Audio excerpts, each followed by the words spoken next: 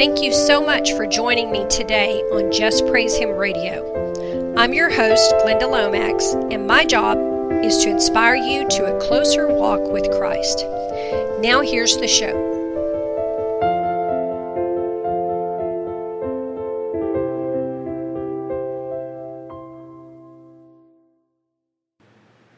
Hello, believers. Welcome to the Just Praise Him radio program. I'm your host, Glynda Lomax, and the title of my message today is Battle Strategies to Use Against Jezebel. Today I'm going to teach you a little more about that horrible old hag Jezebel.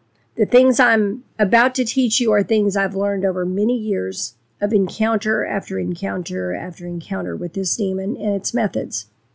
Today I'm going to endeavor to teach you specific scriptures and prayers to counteract the next Jezebel attack you suffer. May you attain complete victory in your battles against that vile demon. I love what Nancy Gordon wrote about this spirit. She said, Jezebel is a spirit, but it finds access through uncrucified flesh. Jezebel was a Phoenician princess who married Ahab and became his queen. She sought to kill all the prophets of God and manipulated, lied, and killed to get her way. I will be calling this spirit a she, since it most often infects females, but I have also encountered it in males on at least 4 occasions that come immediately to mind. I know there were more. I have worked for at least 3 of them. The demon itself is without gender. It is neither male nor female. It is just evil. The Jezebel spirit is a spirit that commonly shows up in a church anytime there's real prophecy, anytime there is real preaching of the true word of God, if there's real worship or revival. This spirit quenches revival fire very quickly. In fact, because it always brings strife, it quenches the Holy Spirit, period. She will also do whatever she can to draw the attention during worship to herself, as she was a queen when she walked the earth. This is not one of the smaller demons, but a higher-ranking one that you have to wrestle with in warfare. In my experience, it requires warring against daily and heavily, intensely, to make progress against it, but it can be done. Every warfare session weakens her and weakens her hold. I developed an easy test you can do if you want to find out if somebody has a Jezebel spirit, and it works 100% of the time in my experience. Wait till she wants something that's important to her, then tell her no. If Jezebel is there, she will flip out on you and start attacking. Because you broke the silent rule of you are not allowed to tell her no about anything. Jezebel will always expose herself with this test. So let's talk about her personality. We've talked about it before. We're going to talk about it some more. Argumentative. Very argumentative. Constantly wants to argue with people and actually is not happy if no one will fight with her. Arrogant. Thinks that she is above God's punishments or judgments. This is part of the pride she is under. Attention-seeking. Always wants the spotlight on her. Bully. She is a demanding bully. Cheater.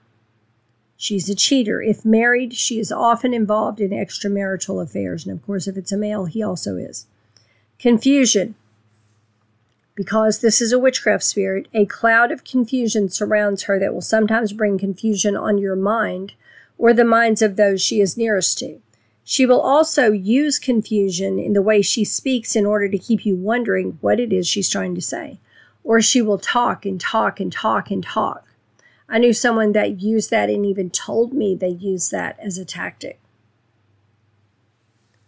This helps the demon stay hidden. She is a cursor. She likes to curse others using her words and does it knowingly, not realizing the same curses fall on her own life. Demeaning. She's always putting her victims down in an attempt to make them feel like nothing. She does not care about them, but will use them to her own ends. The sooner you realize you do not matter to a Jezebel, the better it will be for you if you're going to be in relationship with one for any length of time. Denial. She will never, ever admit she is wrong or that anything is wrong with her, ever. You are the problem, not her. This never changes, regardless of how much evidence you are able to produce. If she ever did accept fault, it would be because of something you did, just so you know that. But she never will. Disloyal. No loyalty. She does not even know the meaning of the word. Division bringer. This spirit brings division to churches probably more than any other. She will split a church right down the middle and shut down any move of God's Spirit that is currently in place. She is fake. Jezebels can often be seen turning on the fake tears and trying to get what she wants by making people feel sorry for her. She's the victim, you know. She is a false flatterer. I like Word Hippo's definition of a false flatterer. Excessive praise or approval, which is often insincere and sometimes contrived to win favor. Gaslighting. Will attempt to make you think you're crazy or make others think you're crazy once she sees you are on to her game, because she has to discredit you. Gossiper. Loves to spread strife all around by turning numerous people against numerous other people. This is when she is happiest. Hard-hearted. Does not care at all about anyone else's feelings or life. What her goals cost them is totally irrelevant to her. Hateful. Was a murderer in life, so has a lot of hate and bitterness, though she denies it. Heartless. Has no heart for anyone. Jezebel is known to hate not only men but her own children, and you will see her treat her own children with great disregard. Immoral. No morals, so no deed is too low for her to stoop to get her way. Infighting. Loves to get infighting started, bringing strife, gossip, and division to rearrange everyone and everything the way she wants it, especially in churches. Delights in starting strife and loves that she gets attention and new friendships from it. Jealous. Very jealous of other women or men if it's on a man. Know-it-all. Thinks she knows everything. Liar. She is a liar. I cannot emphasize this enough. Lies, lies, and some more lies. Manipulative, super manipulative, always lying and trying to manipulate people and circumstances to get her way. Murderous. Has a murderous spirit. She would love to see you dead, especially if you're in her way, or she no longer needs you. Prideful. This spirit thinks very highly of itself, far higher than it should. She is a narcissist, even when it is clear she has nothing to be conceited about. She is delusional and thinks she is still a queen. Projects. This spirit constantly projects her faults onto others, accusing them of doing what she is clearly guilty of. Revealing. You can sometimes see Jezebel is present in a photo of a person if they're looking directly into the camera. Look at the eyes. The other revealing Jezebels do is about you. They will gather all the intel on you they can while they are close to you and save it up and use it to make up slander about you when they turn on you, although much of their slander is just off-the-cuff, made-up lies. And they get pretty good at that. Seductive. If she is attractive, will use seduction to get what she wants. Even when old, this spirit makes them think they still got it going on. Spirituality is fake. Can act and sound very spiritual and godly, but all her behavior shows she is working for the devil. As the Bible says, we will know them by their fruits, Matthew 7:15-20. If the fruit is rotten, the tree is too. Strife. Loves strife. This demon is probably the #1 strife bringer in churches. One day the church is peaceful and everybody gets along. Then Jezebel shows up and there's infighting and strife and people start leaving the church and friendships break up and it's just a big mess. Strife bringer, confrontational, loves to get attention through confronting people who don't do her bidding. Torturer. Jezebel loves to cause pain to others, especially men that she's involved with, and she has even been known to seduce other men right in front of the one she is with. She enjoys torturing others and watching them hurt, especially men and her children. Untrustworthy. Do not trust the Jezebel, not even as far as you can spit, ever. They are about as safe as a coiled rattlesnake. They are entirely untrustworthy. They have no honor and no integrity whatsoever.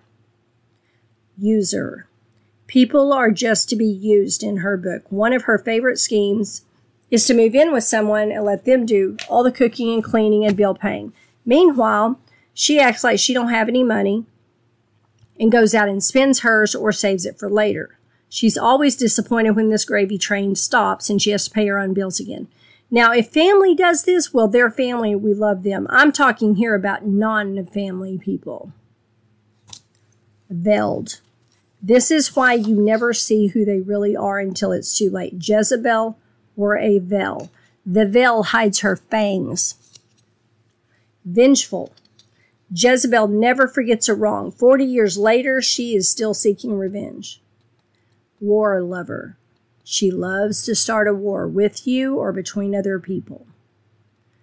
She is wicked. No low is too low for this demon. She will never accept blame, but she will always take the credit.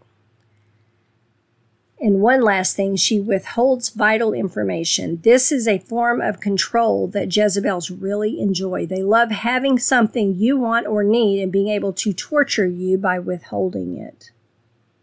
And that is whether it is information or if they're the parent of a child and you want to see that child or something like that. Same thing. Jezebel cannot take any form of criticism.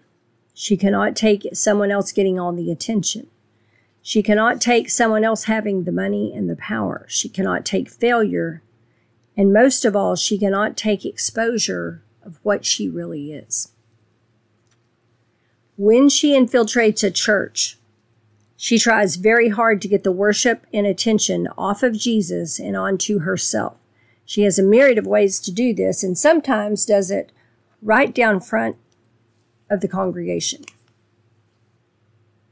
Jezebel will always try to turn the people on one side of the church against the people on the other side of the church, so to speak, on other sides, but turn some of the people in the church against other people. If you get into a fight with the Jezebel and you're winning, she will start mocking you because Jezebel always runs with the mocking spirit. She always favors whoever is currently saying yes to her and doing her bidding until they don't.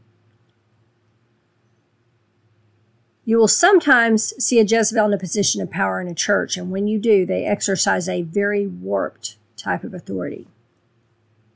Jezebel hates true prophecy. She hates true spiritual warfare. She hates prayer, especially intercession, and she hates unity.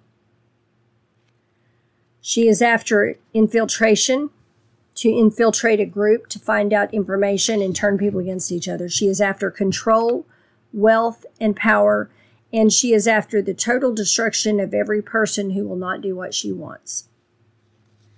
What's in her toolbox? Her fake Christian act, including fake praise and worship, her pretend friend act. She is a very practiced liar. She is a bully. The degradation, put downs for people, that's in her toolbox. She will fluctuate between degrading and insulting you when she is not getting her way, or she will mock you, and then she'll flip over and try to sweet talk you. She will try one method after another until something works, or until it wears you down and you say yes to whatever she is currently after. That is a known Jezebel technique. Undermining is in her toolbox. She works behind the scenes to slander and discredit anyone who will not do what she wants. Demeaning and demanding are in her toolbox. She demands you do this or that, or else you're not a good man, you're not a good husband, provider, pastor, friend, or Christian. Take your pick. False prophecies and visions are in her toolbox. The other thing in her toolbox is the element of surprise. When her mask comes off, the gloves come off with it, by the way. How she spins the web of deceit to catch you. Number 1, she will often appear as someone you should feel sorry for, that you feel the need to help. Number 2, she will often appear as someone who needs help of some kind. In this way, your guard is down. You never know an attack is coming until it hits. The last time I got attacked by Jezebel, that's how it happened. I was helping someone and I never saw it coming. Number 3, she sounds very spiritual and gives the impression of someone truly seeking God and trying to serve God, but she isn't. Number 4, she will look for someone she perceives as powerful and try to get close to them in an attempt to gain power or a voice in how things are run, especially in a church setting. Number 5, will often claim to have been abused when in truth you will later discover she was the abuser. Blindside attacks. While Jezebel herself hates to be blindsided, she frequently uses the element of surprise to her advantage. It's part of her double standard. She is a serious, serious double standard. It's one set of rules for you. It's a different one for her. That's every single Jezebel I've ever known, male or female. Since she was veiled the whole time you thought she was your friend, you never saw the attack coming. At first, it leaves you reeling. One minute she's your best friend, and the next minute she turns into your worst enemy. And it quickly becomes obvious she planned it. And as we say in Texas, this ain't her first rodeo. You were invested in the relationship, but she was only invested in extracting from it whatever she could get. She is a user, and she goes from one person to the next using them. This is classic Jezebel behavior. She pretends to be your friend and then slanders you with complete lies she fabricates along the way when she moves on to the next, quote, friend. This is an attempt to discredit you so others won't believe you if you try to tell them about her. She will do it to them when she jumps from them to the next friend. She is known for screaming and cursing like a sailor. This is no lady you are dealing with. She is a bully. She will gaslight you. Try to make you, oh, there's something wrong with you. It isn't her. You've got that wrong. She is famous for getting into other people's pockets to get them to pay for stuff, even though they have money. This is classic Jezebel behavior, too. I knew someone once that made in the high 6 figures and did that. And I was like, are you kidding me? They weren't kidding. This spirit will always bring division. Always. What she is after is position, power, and money, or people who will pay their bills and do everything for them. That's what Jezebel's looking for, okay? She is very confrontational. She loves arguing and fighting with people and actually gets bored if she can't. She turns everyone against everybody else, which allows her to play the victim and be in the spotlight. Okay, let's talk about specific elements of her attacks and how you can do some things to counterattack. Okay, first of all, Jezebel is abusive, okay? There are 4 steps every abuser goes through when grooming their victims, and Jezebels are no different. This is how Jezebels groom long-term victims such as spouses, children, employees, etc. Number 1, they rip apart any self-esteem you ever had. This makes you easier to manipulate and control. Number 2, they relieve you of any money or assets you have, or they will make you have to spend it by withholding finances. This is to make it harder for you to leave them. If you don't have any money, how are you going to leave? Number 3, they isolate you from any friends or family you have, and you are not allowed any new friends. This is because other people will immediately recognize they are abusing you. Jezebel's game is all under the table. She loses her power when you expose her. Number 4, Then they abuse you any way they want to when you have no self-esteem, no money, no assets, and nobody to help you. Countering the attacks. Number 1. In the name of Jesus Christ of Nazareth, I rip the veil off Jezebel right now, and I stomp it under my feet, and I kick it off into the fiery abyss, and I command it to stay off. And in Jesus' name, I command Jezebel to manifest in front of the people who can and will do something about her and get her out of my church in Jesus' name, or out of your workplace or wherever. No weapon formed against me shall prosper, and every tongue that shall rise against me I shall condemn. This is the heritage of the servants of the Lord, and my righteousness is of him. That's Isaiah 54:17. Confess this out loud throughout each day. This verse will cause her cruel words and slander to fall helplessly to the ground and accomplish nothing. In the name of Jesus Christ of Nazareth, I command every negative word and every slander spoken against me by, insert the name of the person, to fall to the ground and become as naught right now.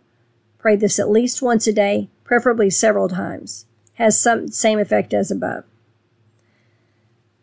Thank you, Lord, for hiding me in the secret of thy presence from the pride of man. Thank you for keeping me secretly in a pavilion from the strife of tongues. This is Psalm 31:20. Pray it at least 3 times a day out loud. Thank you, Lord, for opening the eyes and ears of other listeners to the fact that the slanders being spoken against me are lies. Help them not to get caught in the web of Jezebel's deceit. Pray this throughout the day. In the mighty name of my Savior, Jesus Christ of Nazareth, I cancel every attack and satanic assignment involving a Jezebel spirit and command them to fall to the ground and become as naught. I chain together every demon assigned hereunder, and I send you demons to the abyss right now in Jesus' name, and I command you to wait there for the judgment of Almighty God. Go now.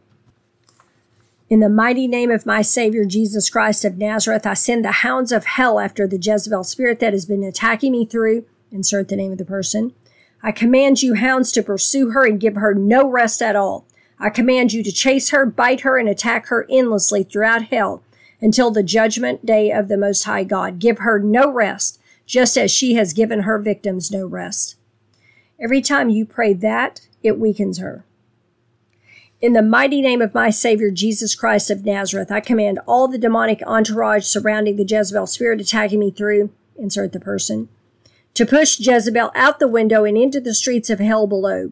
Jezebel, I command you in the mighty name of my Savior, Jesus Christ of Nazareth, to lie in the streets of hell while all the other demons mock you and laugh at you as they go by. I command you must stay there and await the judgment of the Most High God. Every time you pray that, it weakens her. Lord, your word says in James 3:16 that where envying and strife is, there is confusion in every evil work. So I know the person who has started strife with me is suffering confusion in every evil work now due to their sin in this. I pray, Lord, you would use this to help them desire to and learn to become actual Christians, not fake ones. I pray, Lord, that you will refine what needs to be refined in them and help them become nicer people and get free of Jezebel forever. In your precious name, I pray this. Amen. I hope this has been a help to you. I'm going to put these prayers in a document that will be posted on the innocenceredeemed.blog website, which is Ray Bergman's website. He offered to host it for me. My blog site, my website does not host PDFs at this time. So he offered to host it. We'll host it over there, and y'all can go there and get it if you want, innocenceredeemed.blog. I hope this helps you, and I hope that you win all your battles against that vile spirit of Jezebel. Jesus bless you. Thanks for listening. Y'all have a great week. Thank you so much for tuning in today to Just Praise Him Radio. You can contact me by mail at my new address, JPH Inc., Glynda Lomax, P.O. Box 60, Glencoe, Arkansas 72539, or by email at jphtoday@gmail.com. JPH is not affiliated with any nonprofit organization, church, or denomination.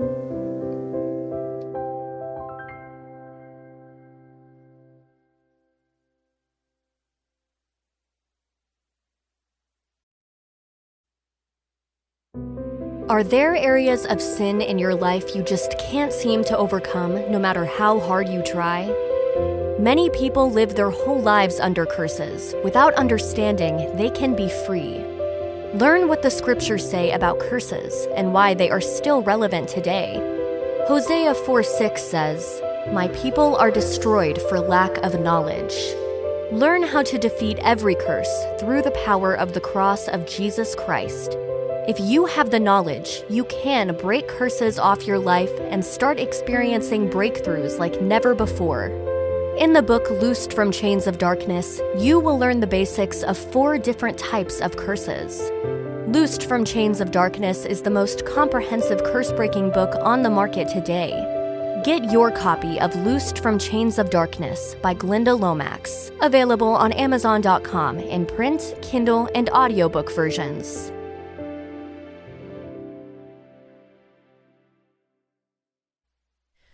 Do you know someone suffering from domestic violence or another form of abuse like verbal abuse? Did you know abuse has deep spiritual roots that cause abuse to be attracted to a person throughout their lifetime? Now, the Escaping Abuse Study Guide helps you discover and remove those spiritual roots so you won't be an abuse magnet. Get the Escaping Abuse Study Guide or get one for a friend. Available now on Amazon.com. Escaping Abuse Study Guide by Glynda Lomax. Available now on Amazon.com.